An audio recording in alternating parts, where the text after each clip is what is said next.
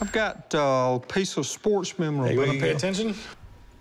It's a ticket stub from the 1900 Olympic Games. Okay. Oh, wow. The second modern Olympics. Yes. I mean, it's very interesting. It's historically significant and all that other fun stuff, but it's French. I love collecting Olympic tickets. I'm looking to sell so I can turn around and pick up some of the few that I need to complete my collection. I'm asking $200, but I would entertain maybe $100 for this particular ticket. This is deeply cool. You know, the first modern Olympic Games were in Greece in 1896, and most people thought it was just a one-shot deal.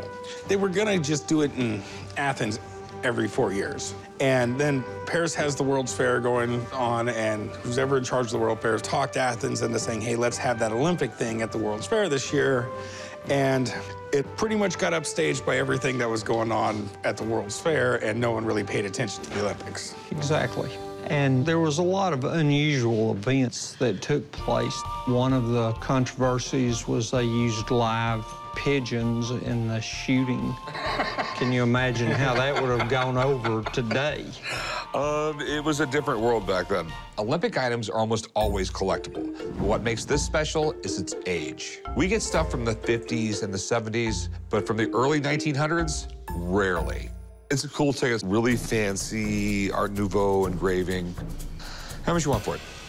I would like to get $200 for it. I'd prefer to pay $100 for it.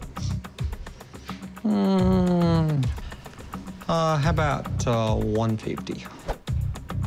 It's probably the oldest Olympic ticket you'll find. I imagine the ones from 1896 would probably be the most expensive, most desirable. How about $125? Well, I think we could reach an agreement there. It's a deal. Great. Hey, you want to write them up some? Yeah, meet me over there. The first offer was a little low, but $125, that is a fair price for both of us.